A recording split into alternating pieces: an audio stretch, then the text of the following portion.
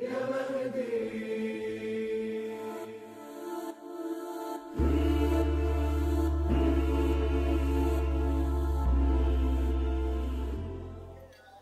باللہ من الشیطان اللعین الرجیم بسم اللہ الرحمن الرحیم وصلی اللہ علی محمد وآل بیتہ الطیبین الطاہرین المعصومین۔ بارگاہ ملکوتی امیر المومنین صلوات اللہ وسلامہ علیہ سے منجی بشریت امام مہدی علیہ السلام پروگرام کی چھٹی قسط کے ساتھ اپنے ناظرین کی خدمت میں حاضر ہوں۔ گزشتہ اقساط میں ہم نے قرآن مجید کی ان آیات کا تذکرہ کیا تھا جن آیات میں ایک منجی بشریت کا تذکرہ موجود ہے، اور وہ آیت ایک مصلح آدم ہستی کا پتہ دیتی ہیں۔ ان میں ان آیات میں اس ہستی اور اس کی حکومت عدل کے اوصاف کو مفصلاً بیان کیا گیا ہے۔ ہماری ذکر کردہ آیات ہم نے اپنے ناظرین کی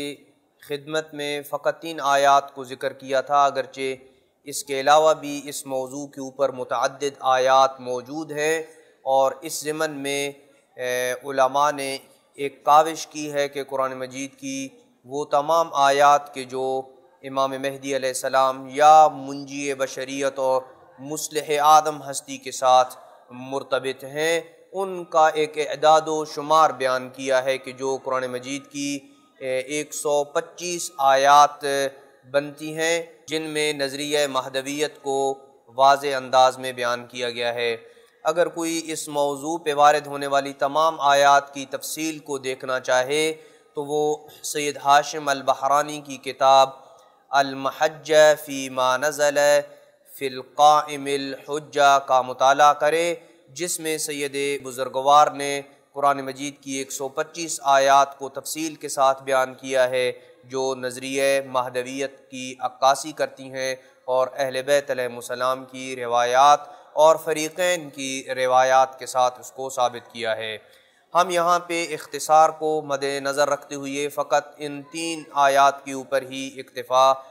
کر رہے ہیں، اور اس کے بعد اس نقطے کا آغاز کر رہے ہیں کہ جس طرح قرآن مجید نے واضح ترین انداز سے نظریہ مہدویت اور منجی بشریت اور ایک مصلح اعظم ہستی کا تعارف کروایا ہے، سوال یہ پیدا ہوتا ہے کہ کیا فریقین کی روایات میں بھی کوئی اس منجی بشریت ہستی اور مصلح اعظم ہستی کہ جس کے وجود سے عدل و انصاف کا بول بالا ہوگا اور ظلم و ستم کا خاتمہ ہوگا، کیا اس قسم کی ہستی اور اس کے اوصاف اور اس کی حکومت عدل کا تذکرہ روایات میں خاص طور پر فریقین کی روایات میں موجود ہے یا موجود نہیں ہے؟ اگر مصادر حدیث پہ نگاہ ڈالی جائے تو شیعہ مصادر تو اس حقیقت سے چھلکتے ہوئے نظر آتے ہیں، لیکن ہم اپنے ناظرین کی خدمت میں فقط وہی احادیث اور روایات بیان کریں گے کہ جو مصادر اہل سنت میں پائی جاتی ہیں، اور پھر مصادر اہل سنت میں سے ہر قسم کی احادیث کو ہم ذکر نہیں کریں گے، بلکہ ان احادیث کا تذکرہ کریں گے کہ جو احادیث برادران اہل سنت اور ان کے مصادر اور ان کے علماء کے نزدیک معتبر ترین اور صحیح السند روایات موجود ہیں۔ اہل سنت کے مصادر میں سے منجی بشریت اور آخری زمانے میں آنے والے نجات دہندہ کے وجود پہ جو روایات دلالت کرتی ہیں، ان کو بیان کرنے سے پہلے ان روایات کا ایک اجمالی جائزہ لیا جائے کہ ان کا اعداد و شمار کیا ہے اور وہ کن کن عناوین کے ذیل میں وہ روایات وارد ہوئی ہیں، تو ایک عجیب و غریب قسم کا فگر اور اس کی تعداد ہمارے سامنے آتی ہے۔ ہم ان روایات کی تفصیل سے پہلے ان کے عدد کو اپنے ناظرین کی خدمت میں بیان کرنا ضروری سمجھتے ہیں۔ 657 روایات امام مہدی علیہ السلام کے مقدس وجود کی بشارت دیتی ہیں، اور یہ بیان کرتی ہیں کہ آخری زمانے میں ایک نجات دہندہ ظاہر ہوگا، ایک منجی بشریت ہستی ظاہر ہوگی کہ جو نبی اکرم صلی اللہ علیہ وآلہ وسلم کے اہل بیت میں سے وہ ہوگی۔ 399 روایات میں صراحت کے ساتھ یہ موجود ہے کہ آخری دور میں جو نجات دہندہ اور منجی بشریت ہستی ہوگی وہ امام مہدی کی شکل میں رسول خدا صلی اللہ علیہ وآلہ وسلم کے اہل بیت میں سے ہوگا۔ 214 روایات ایسی ہیں کہ جو غیر شیعہ مصادر سے ہم تک پہنچی ہیں، جو یہ بیان کرتی ہیں کہ وہ منجی بشریت ہستی امیر المومنین صلوات اللہ وسلامہ علیہ کی اولاد میں سے ہوں گی۔ 192 روایات اس بات کی نشاندہی کرتی ہیں کہ وہ منجی بشریت ہستی جناب فاطمہ الزہرا سلام اللہ علیہ کی نسل سے ہوں گے۔ 148 روایات اس بات کا پتہ دیتی ہیں کہ وہ منجی بشریت ہستی اور مہدی برحق امام حسین علیہ السلام کی اولاد میں سے ان کے 9 فرزند ہوں گے۔ 185 روایات یہ بیان کرتی ہیں کہ منجی بشریت ہستی اور مہدی برحق امام زین العابدین علیہ السلام کی اولاد میں سے ہوں گے۔ 146 روایات یہ بیان کرتی ہیں کہ امام مہدی علیہ السلام امام حسن عسکری علیہ السلام کی اولاد سے ہوں گے۔ 147 روایات وہ ہیں کہ جو امام حسن عسکری علیہ السلام کے آباء و اجداد کا تعارف اور ان کے تذکرے کے اوپر مشتمل ہے۔ 132 روایات میں یہ وارد ہوا ہے کہ مہدی برحق اور منجی بشریت ہستی جو ہوں گی، جو آخر زمانے میں ظاہر ہوں گی، وہ زمین کو عدل و انصاف سے پر کر دیں گی اور ظلم و جور کا خاتمہ کر دیں گی۔ 91 روایات اس بات کی نشاندہی کرتی ہیں کہ امام مہدی علیہ السلام کی جو غیبت ہوگی وہ طویل ترین غیبت ہوگی۔ 338 روایات امام مہدی علیہ السلام کی طویل عمر کی نشاندہی کرتی ہیں کہ امام مہدی علیہ السلام کی عمر طویل ہوگی۔ 47 روایات میں ہے کہ امام مہدی علیہ السلام کے ظہور اور آپ کی عالمی حکومت کے نتیجے میں اسلام پوری دنیا میں پھیل جائے گا اور ہدایت عام ہوگی اور دین اسلام کا تمام ادیان کے اوپر غلبہ ہوگا۔ 136 روایات اس بات کی نشاندہی کرتی ہیں کہ 12ویں امام ائمہ اہل بیت علیہ السلام سے ہوں گے، اور 214 روایات میں یہ بات صراحت کے ساتھ موجود ہے کہ وہ ہستی جو دنیا میں عدل و انصاف کو قائم کرے گی وہ اس دنیا میں پیدا ہو چکی ہے اور فقط اس کا ظہور ہونا باقی ہے۔ یوں اگر مجموعی طور پر ان احادیث کو دیکھا جائے تو یہ 3016 روایات ہیں کہ جو غیر شیعہ مصادر میں مختلف عناوین اور مختلف موضوعات کے تحت امام مہدی علیہ السلام کی شان میں، ان کی اوصاف میں اور ان کی حکومت عدل کے متعلق وارد ہوئی ہیں۔ اگر کوئی ان تمام روایات کو تفصیلی، علمی اور تحقیقی انداز سے دیکھنا چاہتا ہے تو وہ شیخ عبدالعلیم عبدالعظیم الہندی کی کتاب الاحادیث الواردہ فی المہدی فی میزان الجرح والتعدیل کی طرف رجوع کرے۔ مؤلف نے اپنی کتاب میں امام علیہ السلام کے متعلق وارد ہونے والی تمام روایات کی جرح و تعدیل کی ہے اور یہ واضح کیا ہے کہ ان میں سے کون سی روایات ضعیف ہیں اور کون سی روایات صحیح السند ہیں اور ان میں سے کتنی روایات متواتر ہیں۔ مزید اس کتاب کی ایک اہم خاصیت یہ ہے کہ مکہ مکرمہ میں ملک عبدالعزیز یونیورسٹی کی جو پی ایچ ڈی کا جو ڈپارٹمنٹ ہے اس میں اس کتاب کو یعنی ماسٹر ڈگری کا جو ہے وہ درجہ دیا گیا ہے۔ یہ کتاب مجموعی طور پر 600 صفحات کے اوپر مشتمل ہے جو کئی سالوں کی کاوش کا نتیجہ ہے اور انہوں نے بڑی محنت سے امام مہدی کے متعلق وارد ہونے والی روایات کو جمع کیا اور پھر اس کے متعلق محققین کی آراء اور ایسی روایات کو بھی بیان کیا ہے جن کے متواتر ہونے پہ شیعہ سنی کا اتفاق موجود ہے۔ یہ وہ ایک اجمالی نظر تھی کہ جو غیر شیعہ مصادر میں امام مہدی علیہ السلام کے متعلق وارد ہونے والی روایات کا جائزہ تھا۔ مصادر اہل سنت میں اگر امام مہدی علیہ السلام کے اوصاف کا جائزہ لیا جائے تو اس مقام پہ ہم امام مہدی علیہ السلام کے ان اوصاف کا تذکرہ کریں گے مصادر اہل سنت سے کہ جو اہل سنت کی معتبر ترین کتابوں میں وارد ہوئے ہیں وہ اوصاف، اور ان کتابوں میں اگرچہ متعدد روایات وارد ہوئی ہیں لیکن ہم ان کتابوں میں سے فقط صحیح السند روایات کو اپنے ناظرین کی خدمت میں بیان کریں گے، اور ایسی روایات کو بیان کرنے سے گریز کریں گے کہ جو مصادر اہل تشیع سے ہوں یا جو شیعہ کے نزدیک صحیح السند ہوں جبکہ اہل سنت کے ہاں ان کی سند صحیح نہ ہو۔ لہذا مورد گفتگو فقط وہ روایات ہوں گی کہ جو مصادر اہل سنت میں موجود ہوں گی اور صحیح السند روایات ہوں گی۔ ان روایات میں اگرچہ امام مہدی علیہ السلام کے کثیر اور بہت زیادہ اوصاف بیان ہوئے ہیں لیکن ہم یہاں پہ ان تمام کا ذکر کرنا جو ہے وہ ممکن نہیں ہے، جیسے کہ ہم نے عرض کیا ہے کہ یہ روایات 3000 سے زیادہ روایات ہیں، ان سب کو بیان کرنا اس مقام پہ جو ہے وہ ممکن نہیں ہے، لیکن ہم یہاں پہ اختصار کو مد نظر رکھتے ہوئے فقط چند روایات کو آنے والی اقساط میں بیان کریں گے۔ سب سے پہلی روایت اور پہلا وصف جو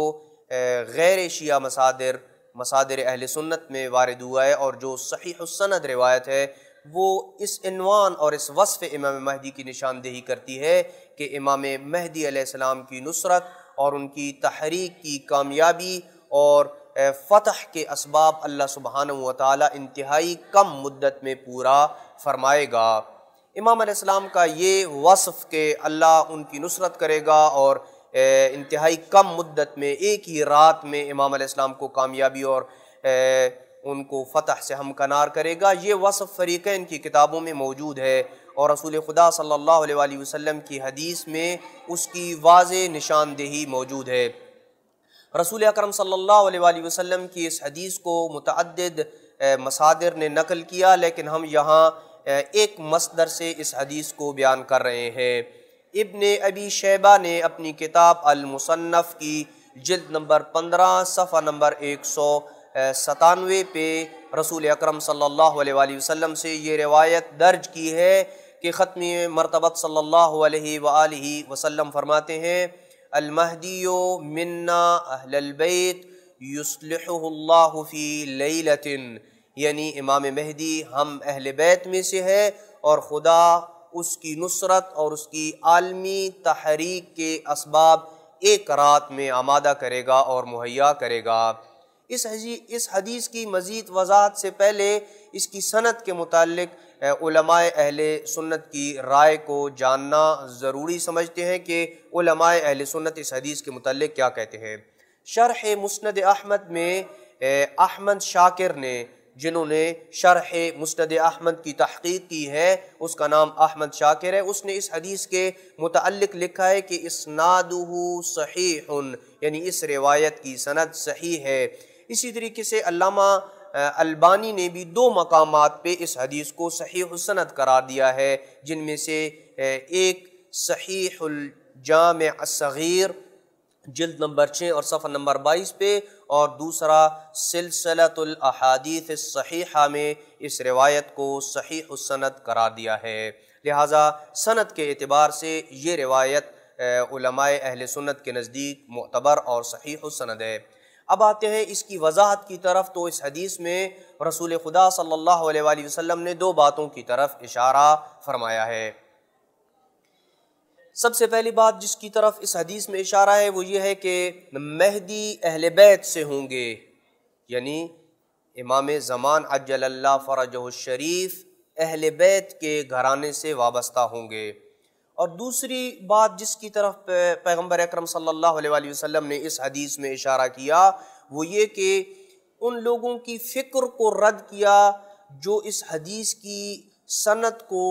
تو ٹھکرانے میں ناکام ہوئے اور ان کی یہ کوشش ناکام نظر آئی کہ اس حدیث کو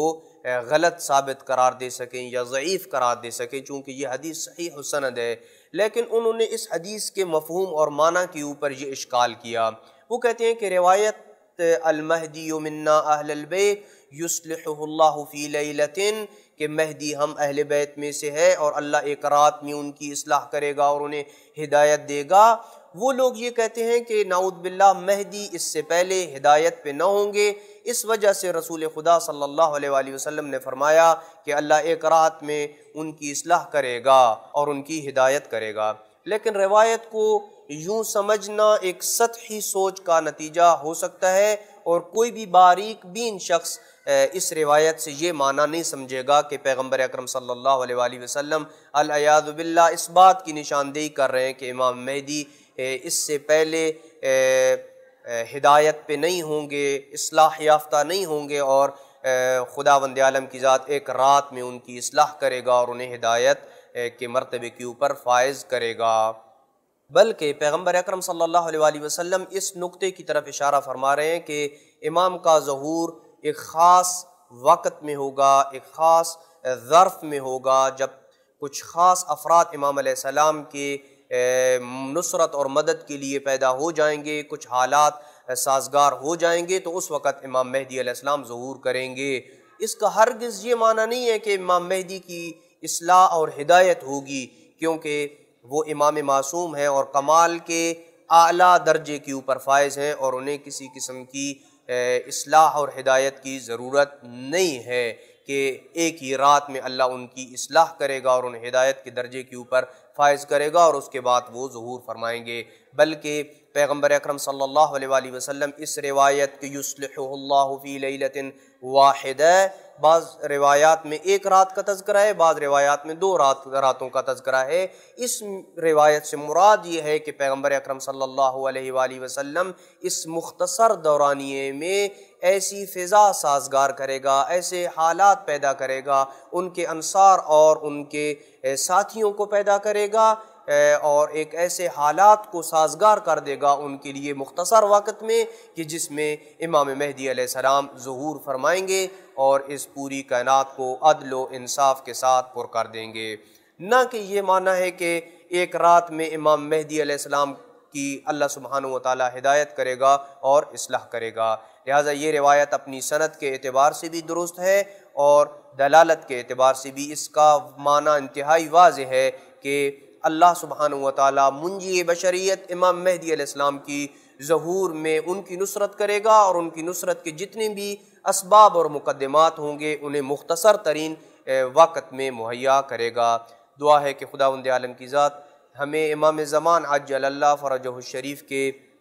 ساتھیوں اور ان کے جان نثاروں میں شمار فرمائے۔ وصلی اللہ علی محمد وآل بیتہ الطیبین الطاہرین المعصومین۔ من الهم جروحك تبسم ويانا تتألم